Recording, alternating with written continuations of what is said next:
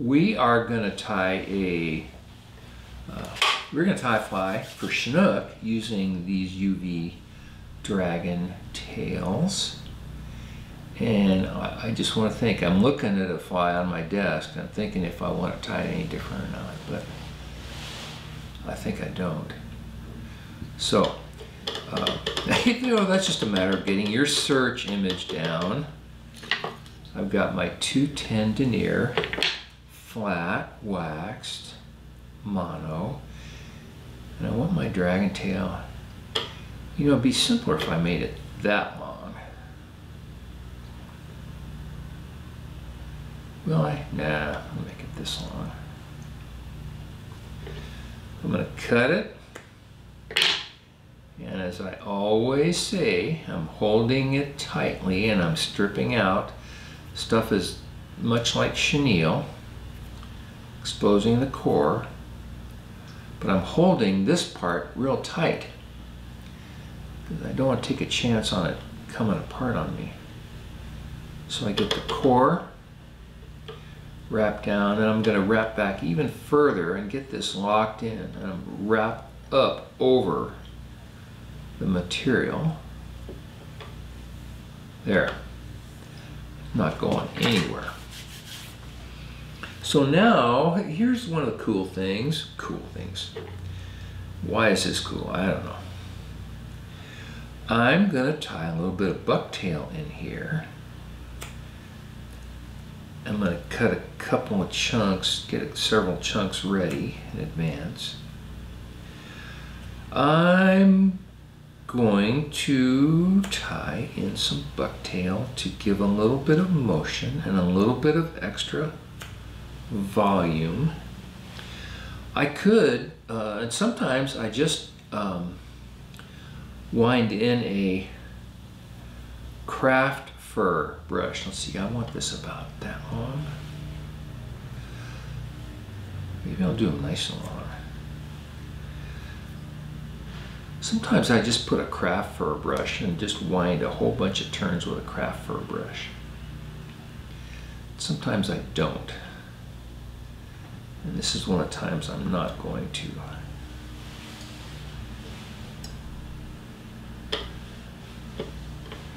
So I want to get this all the way around the hook shank. And I don't know if I'm smart enough to do it by spreading it around. So I'm going to tie in a bunch down here too, underneath. So between those, I ought to have complete coverage.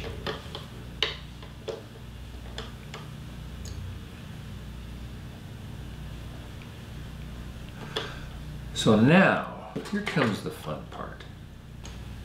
Here's what we're going to do. We're going to try to spread this out. Push it back. And try to get it spread all around. All around that. Now I'm going to take a peek here. I think I kind of got it all the way around. I'm going to hold it back.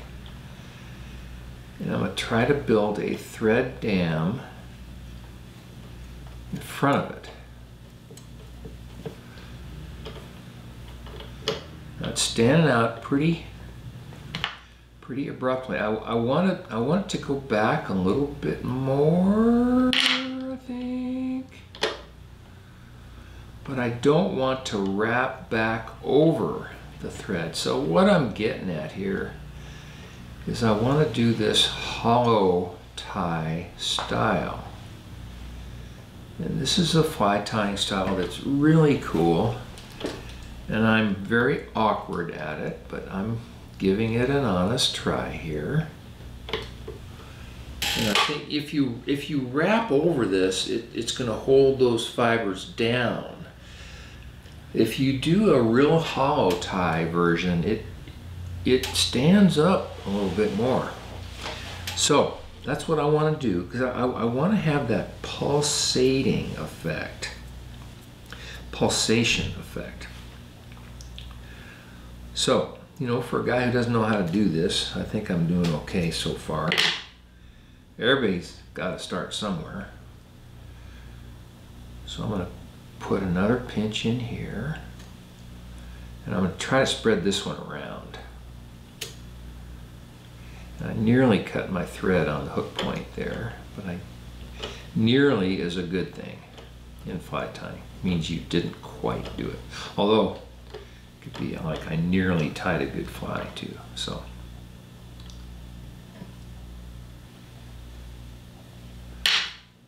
So let's see if I can fold this. So I was looking for, I've got some really big tubes for tying giant saltwater tube flies, but I couldn't find them. So if you have them, you can push them back. You use them to hold the hair fibers back. So again, I'm trying to do a thread dam there.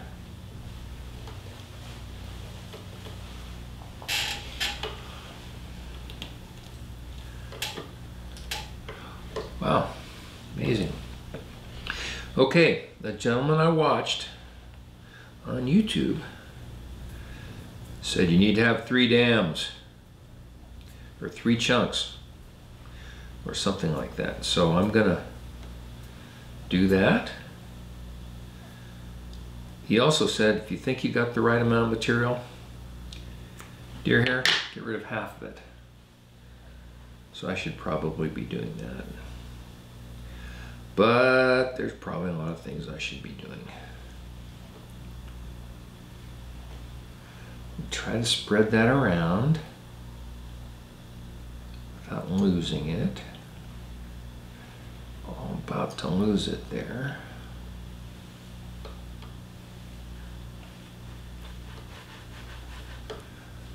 Okay, let's see if I can.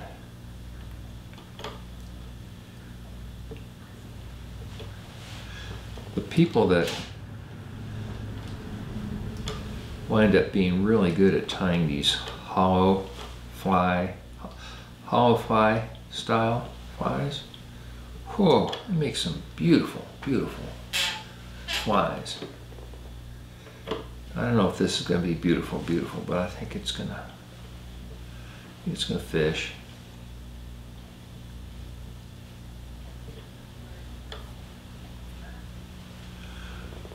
Okay, feeling pretty good about that. Now, I'm almost feeling good about it. I see a little gap here, so forgive me. I can't help it.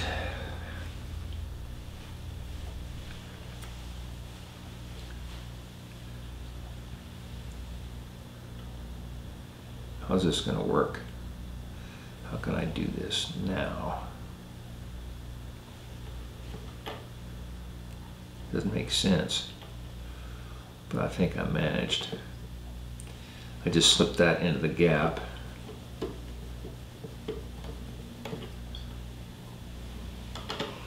Okay, now how on earth do I want to finish this head off? First of all, I think I want to get a little bit of knot there.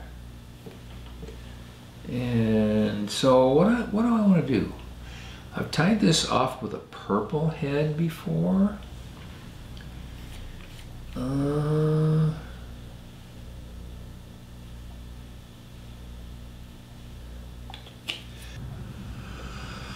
Now, how do I really want to finish this?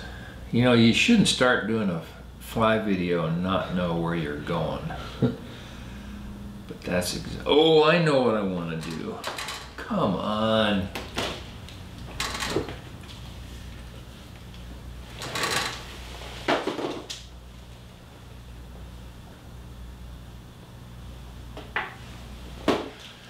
Here we go. I wanted some pink at the front of this fly. What I've got here. So you notice I've got no flash in this fly. And I am going after Chinook, so this is conceivably a weakness in my strategy. So I'm going to get some ripple ice fiber. This is kind of some strange stuff. But let's see what we can do here. I'm going to put this around the fly and then draw it back all around.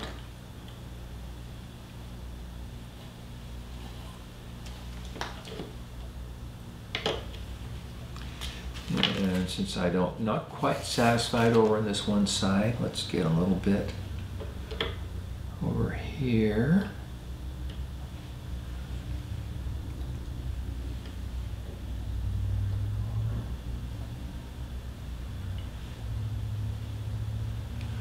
So this is ripple ice fiber, this is blue. Okay, now I want to try to figure out some way of making a nice little, ooh, I wonder if I want to use a hackle there. Probably not.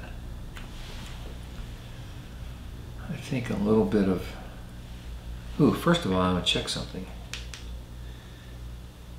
Yep, it's UV. Whoa, okay.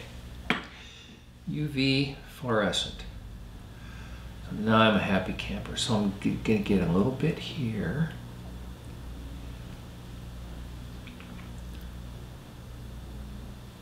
Try to get it spread around. You know, great flies have to start somewhere.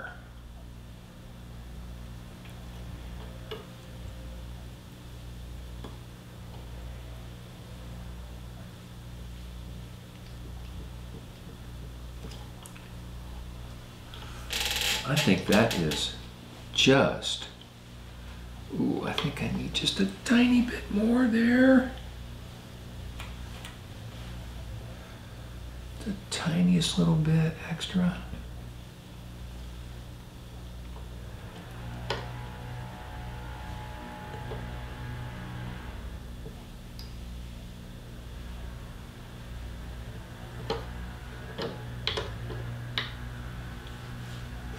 Nope, I didn't do that right. I got the fibers too short on the bottom side, and they're gonna stick out. So I'm not gonna let that happen. What we've got going here is a perfect fly. I'm not gonna mess it up now.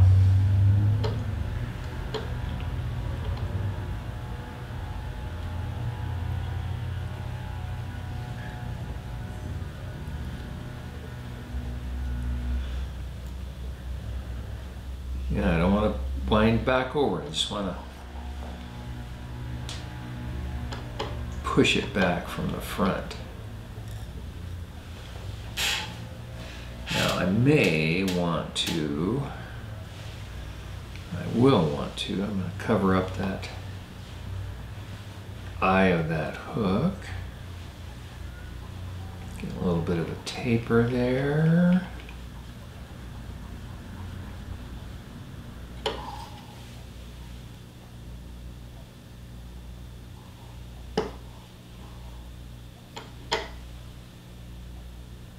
Okay, a little bit of UV cure.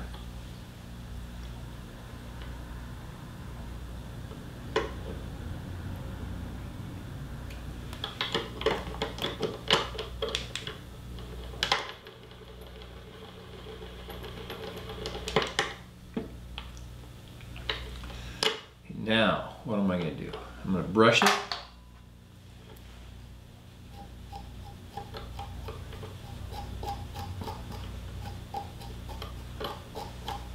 I'm really happy with the looks of this fly. I'm going to trim it just a little bit. Don't need to trim it on the bottom because that's really light and loose, and that Chinook is going to grab it, and that's the end of that story. So now I want eyes on there. So I'm gonna put some chartreuse eyes on this one. Maybe? Nah. I'll stick with my, well, maybe I will. Yep. Here are my super pearl eyes.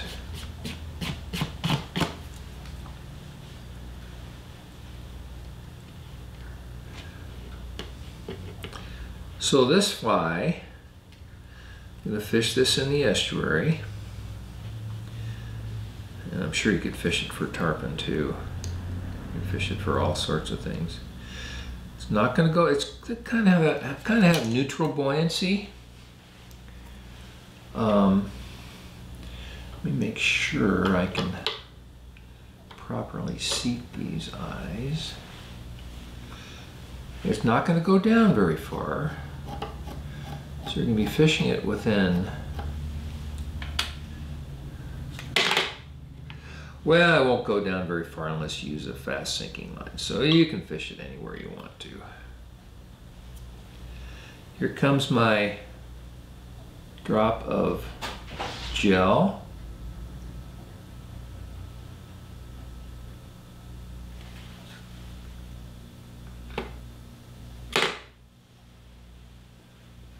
Come on. Oh, it's spinning around. Come back. Come back on top. If I had a thicker gel, that wouldn't happen. Which I will next time.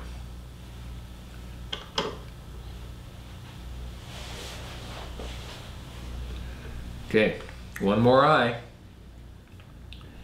And we're about done.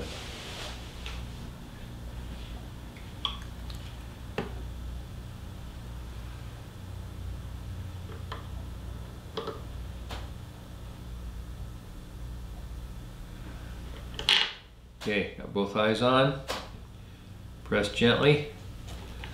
Clean off my bodkin so it isn't a mess. Extra. You always have a little extra trim after you get those eyes on. Okay, there you have it. A dragon tail Chinook fly. I hope you've had as much fun as I have making this up. Make up one that suits your personal tastes and the waters you fish, and get out there as soon as you can. Thank you.